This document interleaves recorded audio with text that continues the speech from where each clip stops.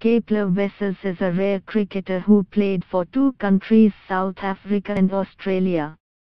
The opener was part of South Africa's first tour in the post-apartheid era, under Clive Rice, to India in 1991. He then led the side on India's first test tour of South Africa, in late 1992.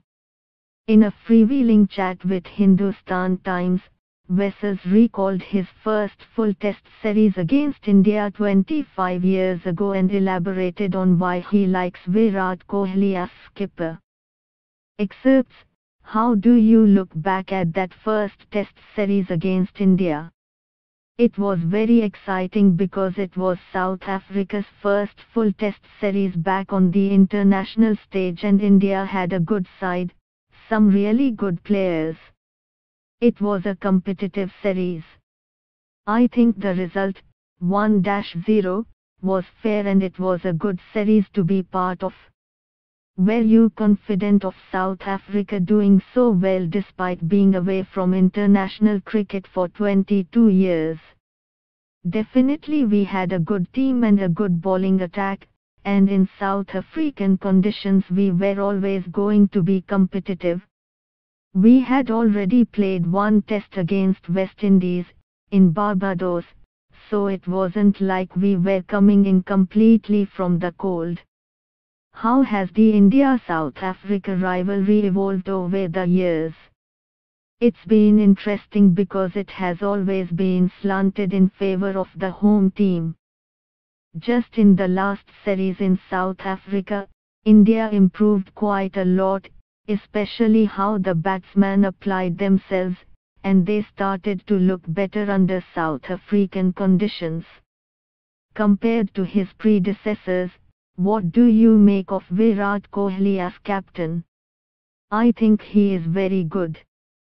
He brings good aggression to the entire Indian team.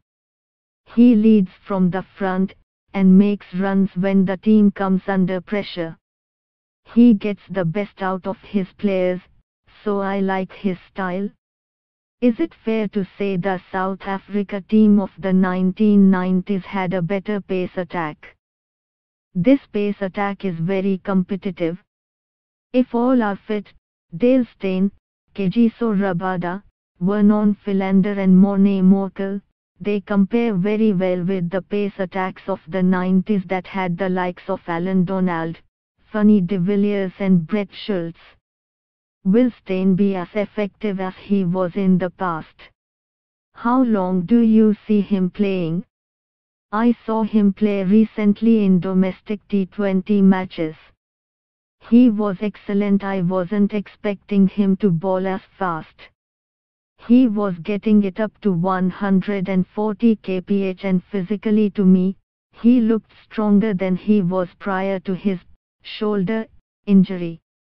He hasn't played a test in a while, so we have to see how he goes about that. He is desperately keen to play.